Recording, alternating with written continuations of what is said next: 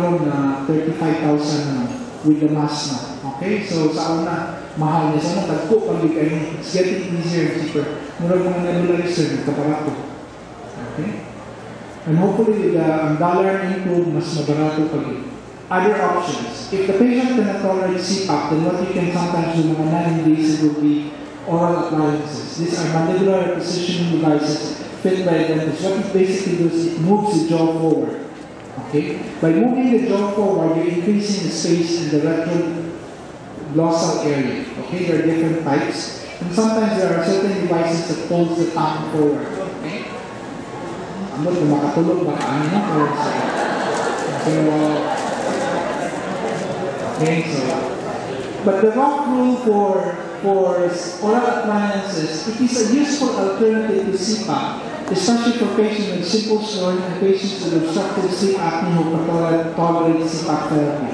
So, sa trauma, I work with a dentist who does these mandibular devices kung hindi mo sulog ng CPAP na kanyang mga mild.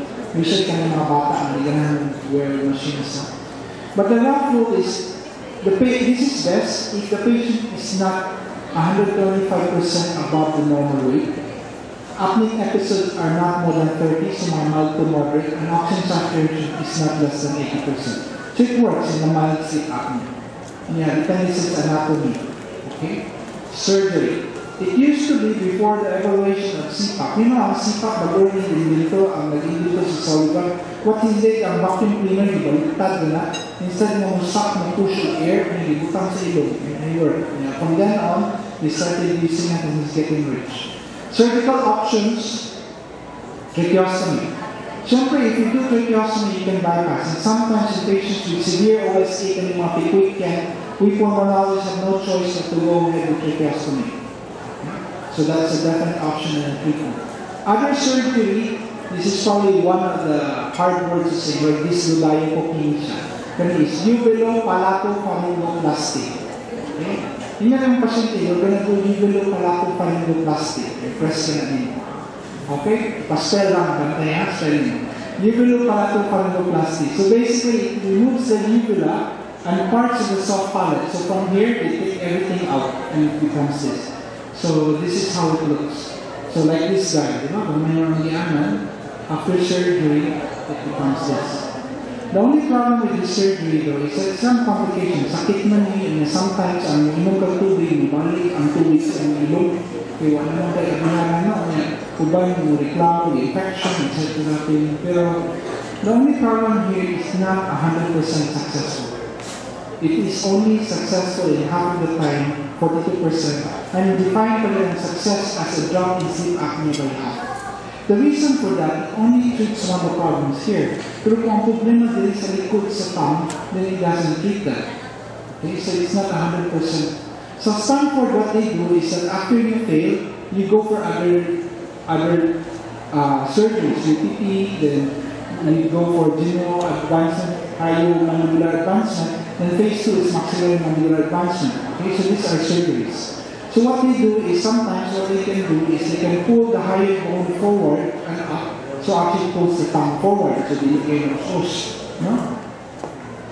Or this one, you can break the jaw and you can move the jaw forward. So may tabuhan na, you click the retropalata na kaning maxillary, you can move the jaw forward. No?